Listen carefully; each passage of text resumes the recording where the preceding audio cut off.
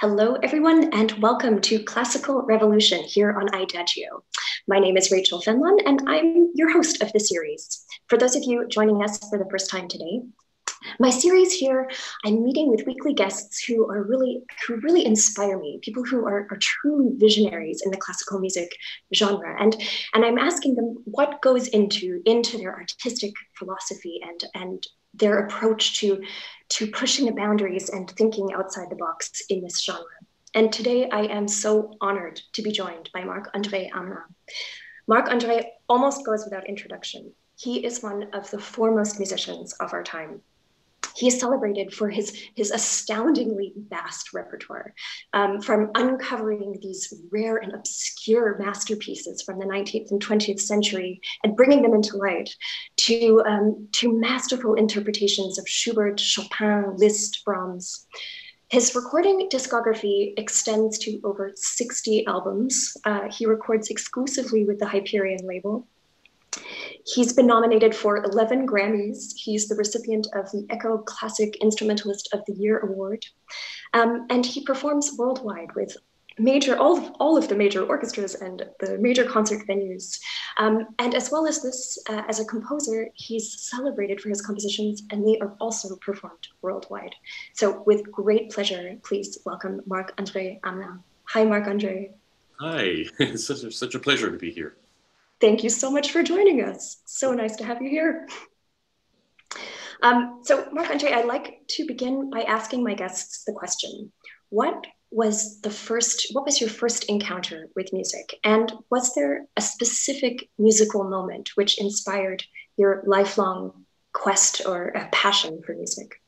Well, that's very easy to answer. It was really my dad. I don't think I would be able to, not being able to, I don't think I would be doing what I'm doing if I hadn't had that initial inspiration of him, seeing him play, because he was a very good amateur pianist, although he was a pharmacist by trade. His real love was music, and he really had quite a talent. And the remarkable thing is that it came out of absolutely nowhere, because his parents were not musicians at all. But he became quite proficient at piano playing, and also he had 2 years where he studied the organ, although he gave that up. But it exposed him to another kind of repertoire, which was nice. Mm-hmm. But I think it was his wish that one of his 2 children, I have an older sister, would maybe do what he eventually chose not to do, because he decided against the career, I think really quite early on. So both my sister and I started piano lessons at the same time. I started after he asked me, whether I wanted to, because he saw that I was very interested in, whenever he was playing, I'd just go to the piano and stare at him open-mouthed. So to him, that was a definite sign, that something might happen. And I started, along with my sister, like anybody else, with the most elementary kind of teaching, method. But it became clear over time that I was developing much more rapidly than she was, and I have to give her a lot of credit for not being too frustrated. Well, I guess she was, but she stuck with it for 3 years, before she finally gave it up. But I was from the start a really rather quick learner, and that was an encouraging sign. And I always enjoyed, when I look back at it, the fact that my father was always playing a lot of records at home, besides playing himself, and it wasn't necessarily piano. I mean, I remember Tchaikovsky's ballet music, for example, which I really grew up on. And the obvious suspects like Carnival of the Animals and Peter and the Wolf, which are geared towards and other things like that. Although he did play a lot of records of piano repertoire as well, so I got familiar with that. And I have to thank him for the fact that I became, through all of this, familiar with a good chunk of the basic piano repertoire really rather early.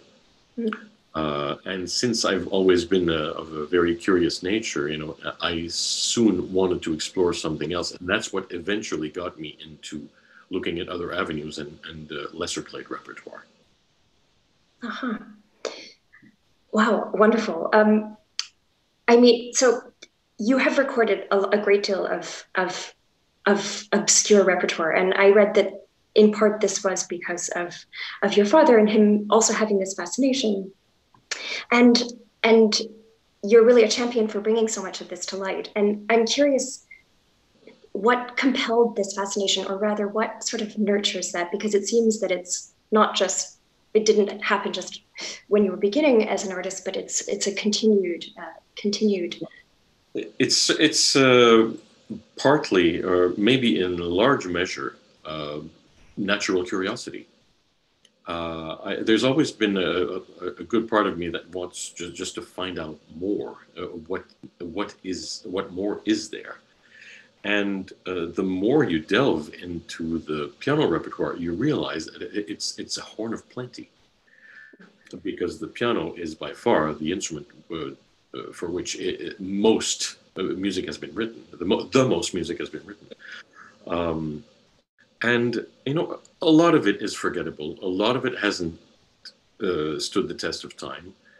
There's always possibilities for revivals, you know, but by and large, certain kinds of music are of a certain period and should perhaps stay there. There's a large part of it, of course, which is not very good or plain bad, let's say it. But the fun, the fascination is really about trying to find the nuggets and what really does deserve revival. And well, what can I say? I mean, I think I've done my bit, and I will continue to do my bit. But part of the reason also why I've done it is to encourage other people to do the same. Yeah. That's why I've recorded a lot of this repertoire. I mean, it's not really necessarily for myself. I'm not really directly looking for my own glory here. Yeah. I mean, it has helped my career to a certain extent, but what I would really like is to encourage other pianists to be more adventurous. And to be fair, I think that a lot of young pianists are looking past the standard repertoire. I mean, if you look at how many more young pianists today are playing Nikolai Medtner or Charles Valentin Alcan, or people like that, and even Leopold Godowsky, I perhaps have played a part in that. I mean, there have been others, you know, but to me, that's very satisfying that there is more and more of a looking towards that kind of repertoire with young people. Yes, absolutely. As a composer, I've read that you compose largely away from the piano. Is that, or rather, you compose the etudes away from the piano? And I was wondering, first of all, why? And do you ever not compose away from the piano? Do you ever compose at the piano? Actually, I do. I would say at least 98% of my composing away from the piano. That is true. Mm-hmm. Because I find that I can think more clearly. And I am not influenced by the pianism of it. I try to figure that out on my own, away from the instrument, hopefully knowing enough about what the physical result of what I write will be. Although I've made mistakes. A lot of those early etudes that I wrote, I just tell myself I can't believe I did that, because some of them are so difficult that I can't imagine that anybody would have the courage to but at the time, you know, when I was writing these really difficult things, I was so satisfied with the musical result that I didn't want to change anything. Nowadays, I think that as I've gained more experience composing, I could do the same thing without the result being so difficult, because I could change certain things. I mean, who knows? I may revise those etudes at some point to make them more accessible, because musically I was satisfied with them. And so for you, it's the clarity that you get from sitting away from the piano that compels you the most to be composing. Yeah, I have to say that I always have to check myself. I have to check my work at the piano, because sometimes I can find that I didn't hear the texture right, or that sometimes harmonic progressions don't actually work the way I thought they would. But that has gotten better over time. It used to be that I would write something and get to the piano, and it wasn't at all what I had imagined. So I had to start back from zero and make something out of what I'd written, or scrap it and just do it another way, or completely different. Yeah. But as you gather experience, that happens less and less, fortunately. Right, of course. I'm curious, as a performer, do you feel, I'm curious what the feeling is in comparing when you're performing your own work to when you're performing a work of another composer. What's the difference in that feeling for you? Well, it's much clearer what I want when I'm performing my own pieces. And as far as my wishes, I'm pretty specific. With the composers of the so-called standard literature, composers of the past, there's always plenty of open questions, because the system of notation that we all have to employ is so imperfect and is so open to discussion and interpretation that there will always be a lot of divergences between interpreters. And this is the perfect time to open a parenthesis about the work that I was asked to write for the 2017 Clyburn competition, which is a toccata on L'Homme Armé, which is a famous medieval tune. In the past incarnations of the competition, only semifinalists had been asked to perform the imposed piece, the piece written specially for the competition. But this time, the rules changed completely, and every one of the pianists at the beginning of the competition was required to play it. So that's 30 people. So I got 30 premieres out of the thing. Of course, before the competition, my greatest worry was, okay, everybody's going to get sick of it after hearing it 30 times, even though the piece is only 4.5 minutes long. But apparently that didn't happen from what I heard. And this whole thing was the greatest learning experience for me. I mean, I wish that any composer would get that, to have 30 different performances of a work that it taught me a great deal as to performers' perceptions of a piece of musical notation and how it can be interpreted, misinterpreted, and even disregarded in certain cases. I can't blame those who disregarded some of my indications, because it's a natural tendency. I've done it myself. Yes, right. I'm guilty, and I think a lot of us probably have, because we know better than the composer, of course. Of course. Yeah. But I expected that. Mm-hmm.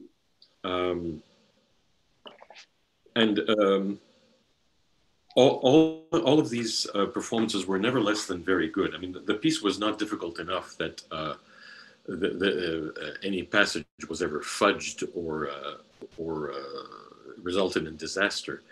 And I'm very happy to say that, and I kept count, and 21 out of the 30 competitors, and that's a full 70%, memorized. Mm-hmm. Actually took the trouble to memorize it. And harmonically, it is not a simple piece. Fortunately, it was pianistic enough, that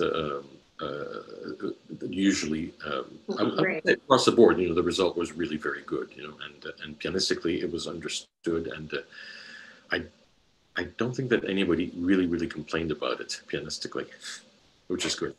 That's also good. Were there any interpretations that surprised you? I mean, I suppose, of course, everyone in a way could surprise you with an interpretation if it's, but were there any that kind of went against maybe in a way what you'd written, but it surprised you in a good way? Or Well, nothing was really out of the outside the realm of what I had imagined. I mean, what I was looking the most actually, was that they would get the right character. Of course, I mean, it's understood that one should get the right notes, because especially because harmonically the piece was really quite intricate, as I said. But what I was looking for was I wanted the character, sort of, because it's kind of it's supposed to sound a little anxious, but kind of urgent, not without nobility, but still urgent in my mind. And I think that most people got that. There were quite a few performances that were too fast, even though I had a very clear metronome marking. Again, that's something that's very tempting to disregard. And in a way, I can't blame these young people. But it was, as I said, it was never less than very good. And as far as a learning experience for me, there was nothing like it, and I don't think it will ever be like it. wow, that's really fantastic. I'm so curious as a pianist, as such an active performer and composer as yourself, how do you balance the two? And in terms of just time, and do you go through certain periods of time where you don't compose, or where you just perform, or vice versa? Yeah, I remember after finishing, I actually wrote another piece before this for a competition. It was the ARD competition in Munich in 2014. And I remember very clearly after finishing that, not writing music for a whole year. Oh, and for me, that's kind of normal, because I am first and foremost, a performing artist. And composing for me is vital. It is necessary in many respects, but it will never be in the forefront of my musical activities.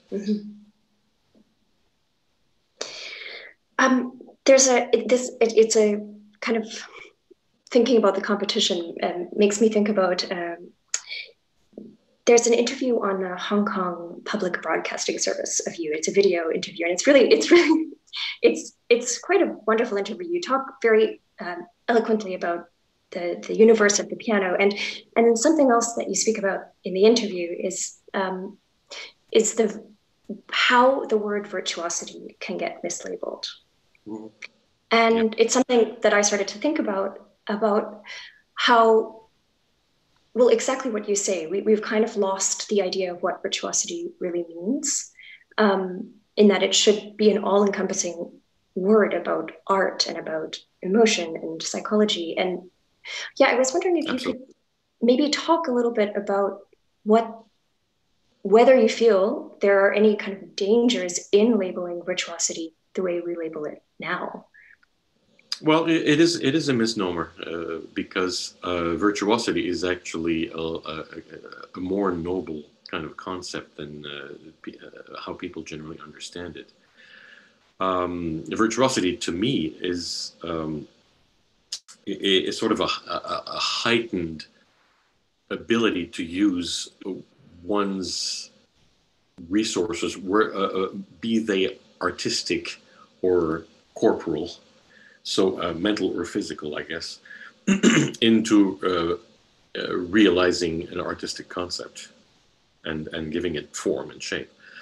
I think these abilities are inborn, although they can undoubtedly be sharpened and cultivated over time.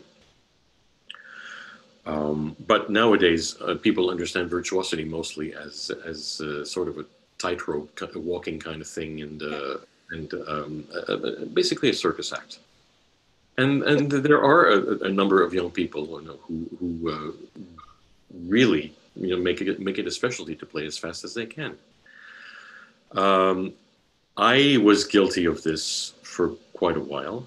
I didn't quite realize what I was doing, I think. And when I listen to some of my past recordings and past performances, sometimes I'm appalled. And I've discovered, perhaps a little late, that it is so wonderful to just slow down and smell the flowers. I don't know how else to say it, really, because I've discovered that pacing is more and more and more important, because it's basically that you have to think about the listener. I mean, one should do everything, as a musician, about the listener. I mean, it's not about being on stage, about the glory being on stage. You're there to share. You're there to expose what a miracle art is and music is. And the act of sharing, for me, is everything. And I'm not interested to be on stage, just to exhibit myself. Yeah. It's an interesting subject, thinking about the listener, because we have so many different kinds of listeners now. I mean, when you think about, we have the musically educated listener, and the listener that's your great aunt who grew up listening to the Beatles or something. And I mean, what do you think of when you think of the listener? I mean, it just made me suddenly think about a quote of Arau, who said, you always have to play for the ideal listener. That was something that always stuck with me. And is that something that you think about as well? In a way, yes, because there's something nice about the thought of bringing the listener up to what you're trying to express. Although everybody is listening in a different way, with different cognitive capacities or different antecedents of taste. If somebody grew up with just the Beatles, for example, the language of classical concert music might be a little unusual to get used to, perhaps. I'm not saying hard, because it shouldn't be, but it might take a lot of adjustment. But I guess the most that you can do, really, is to show how sincere you are in wanting to share this material, this wonderful material that we have at our disposal, and hoping that people will come to you. But if you try to please everybody, you're going to go absolutely bonkers. Yes. Yes, absolutely. You're a big champion of composers like Liszt and Godowsky, and I was wondering if you could talk a little bit about this period of particularly this turn of the century, of the 20th century, and sort of what that brought to not just music but to pianism as well. Well, it was very exciting, because first of all, I was exposed to it again because of my dad, because that's what he liked the most.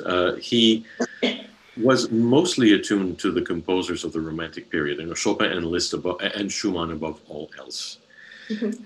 But also he loved the pianists of the Golden Age, meaning anybody who ever recorded for 78 RPM records. And he collected as many of the reissues as he could find, which in Canada wasn't always easy. But and there's a lot more now than when he was alive. He died 25 years ago already. So because that's what played around the house the most often, that's what I heard a lot of. Mm-hmm. And it formed a large part of my musical education and my sort of artistic feeling, which might explain a little bit why some of my tempi were so fast, because there was a yeah, sure. There was a 3-minute side for 10-inch records and a 4.5 minute to 5 minute side for right. a limit, for 12-inch records, which meant that sometimes you had to get to the goal pretty quickly. Yes. At the expense, perhaps, of your musical,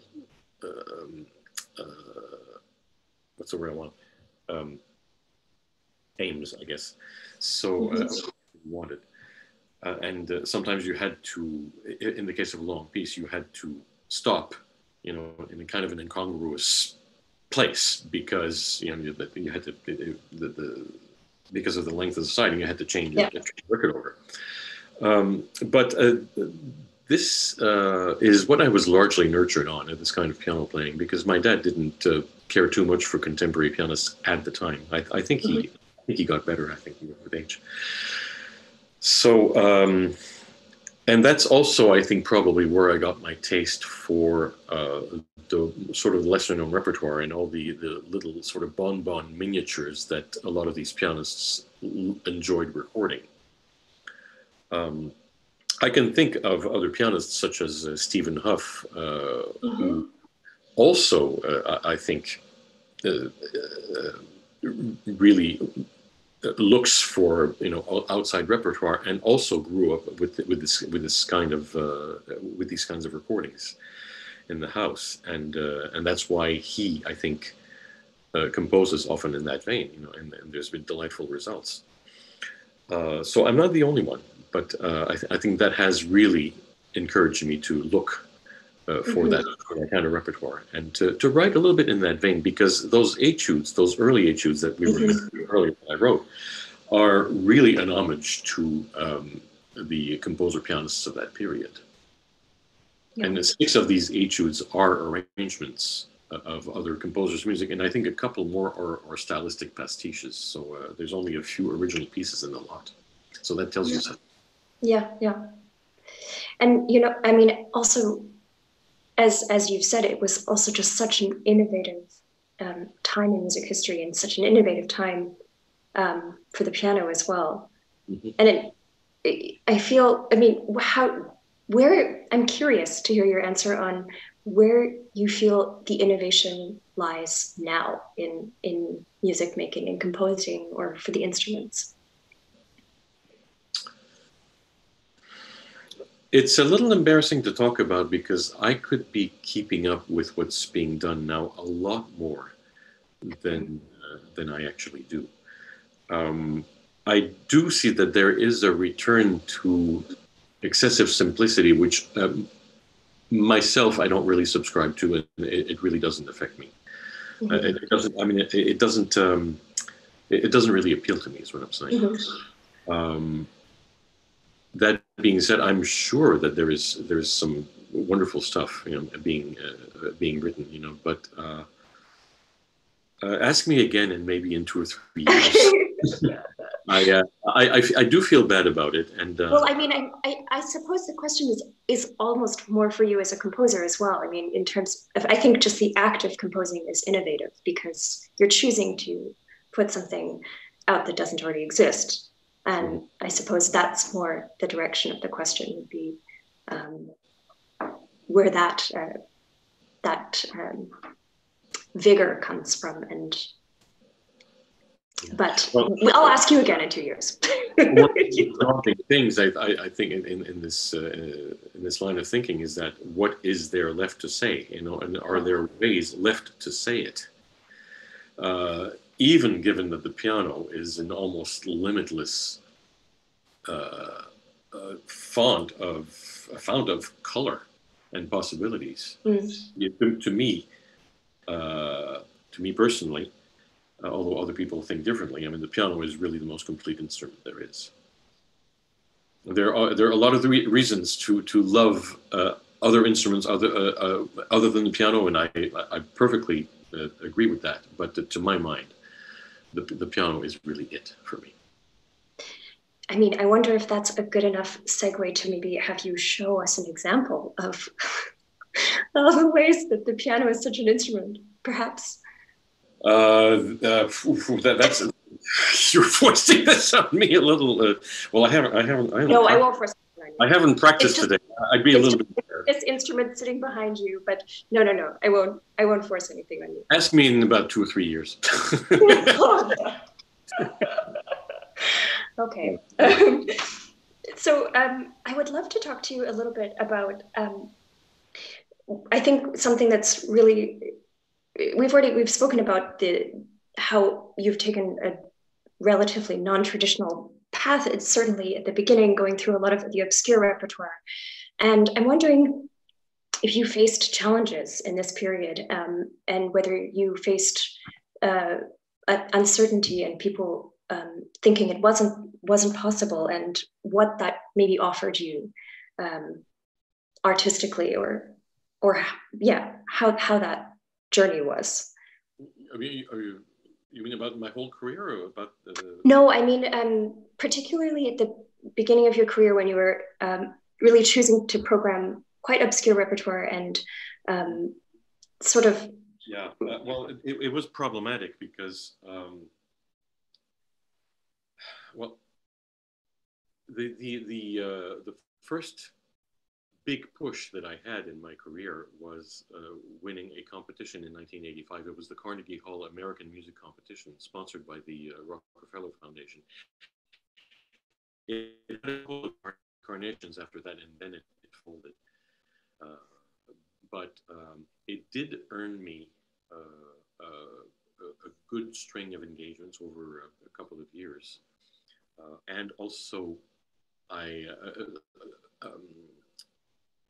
auditions with managers were organized for me, which was really, really nice. And because it was the competition was under the umbrella of Carnegie Hall, the auditions for managers were in the empty Carnegie Hall, the big stern stage, in which was, I didn't realize my luck back then, but it was the first time I played in Carnegie Hall, just for maybe a handful of people. And I did not make a good choice as far as eventual management. And and especially, I think, even then, you know, I wanted to stray away from the accepted repertoire, which really wasn't a good idea. I wouldn't recommend anybody doing it the way I did. So it was difficult for the management to really sustain a career. I mean, they did it as well as they could, perhaps, you know, but still, I think they could have done better. Also, I think that around that time, or a little bit later, I started recording. And I think that more than anything else got my name around, because my concerts were still few and far between. In the early 90s, I was able to secure the services of a really good manager who worked independently in London. And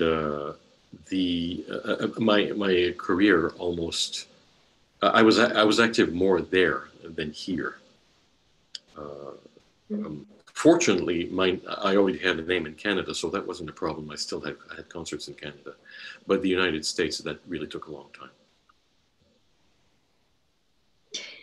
Yeah, it's such an interesting journey that you've had. Something that has been coming up in the interviews and during this series, which I've enjoyed exploring, is discussing what the evolution of classical music within society now, and where we are now, what the role of classical music is currently within society. And I was wondering what your thoughts are on that particularly. Well, I've been hearing, you know, that people are worried about classical music attendance in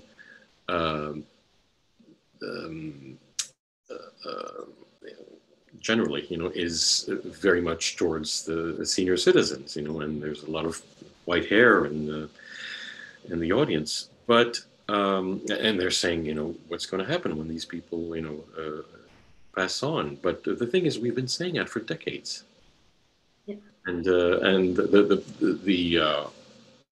question has always remained. But the answer is that there is a renewal of listeners, and I don't think, for that reason, that attendance for classical concerts is ever going to dwindle or even die.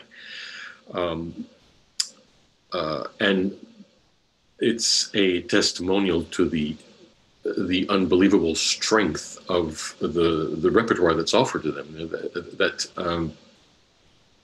There's always going to be a need for it, a desire for people to see it. So I'm not worried in the least.